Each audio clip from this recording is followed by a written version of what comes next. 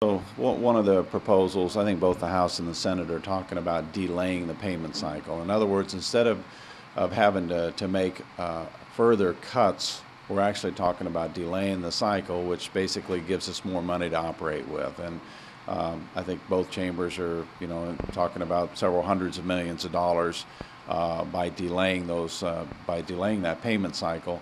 And so that allows us to not have to cut quite as deep in some of those individual line items. And of course, I would say from a provider standpoint, they would rather, even though they know the money's coming late, they would rather at least not have that funding cut with the knowledge that that the trade-off is that the payments are going to come in late. Now, of course, this whole backlog of unpaid bills is a part of this whole discussion because we aren't paying our bills from last year, and now, of course, now we're talking about extending the payment cycle into next year. So, and we haven't addressed this backlog for the current year. So it's not a good situation.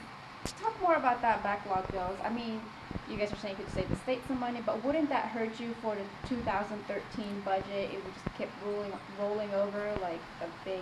Absolutely. I mean, it's so whenever you extend that cycle, it's a trade-off. So if you make the cuts, obviously that's going to hurt individuals, and of course, there'll be a tremendous amount of job cuts and layoffs. So that's one option. The other option is to delay that cycle, but that is a short-term fix because you're simply rolling over the payments that are due to these providers. You're rolling those over, you're extending them out into the next year. So, but the thought is, the economy is starting to recover.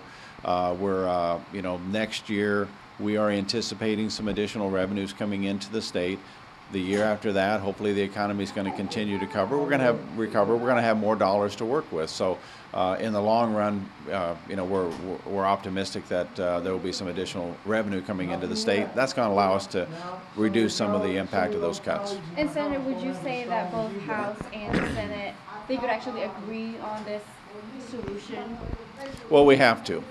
I mean, there's really no, that's not an alternative. At some point in time, we're going to have to agree. We are working off of some different numbers right now, and of course that revenue number is probably the biggest obstacle that I see. The Senate has taken the position that we're anticipating around $34 billion in revenue for next year. The House is operating off of a $33 billion number, so that's $1 billion difference, and what that means is we know we're going to have to make cuts. We know we're going to have to cut $1 billion. The House is trying to cut $2 billion. And so it's a very significant number, and at some point in time we're going to have to reconcile that revenue number. Once we do that, then we'll be able to reconcile the budgets, the appropriation or the spending budgets that we're working on here in the House. We'll have to reconcile those with the spending and revenue expenditure appropriation budgets that they're working on in the I said the Senate, I meant the House and the Senate. So we're going to have to reconcile those at some point in time. Are you personally worried that you guys have 21 days or until 3 weeks? I think everybody's concerned. We're getting down we're running out of days. We're running out of time. Although we have made a lot of progress, there has been an unbelievable amount of work that's been accomplished with regard to going through these agency budgets, looking at them line item by line item, trying to make some of those tough decisions as to where we can cut and where we don't think we should cut, and so on and so forth. So we've done a lot of work. But it's still going to take time to kind of bring all this together. But no, I mean, obviously we're getting, yes, I'm concerned, but yet I think it's very doable. We still have plenty of time to do what we need to do. But of course, there are other outstanding issues that we need to address as well. Workers' comp, something that definitely we need to be, we're pushing very hard to get a comprehensive workers' compensation reform bill passed.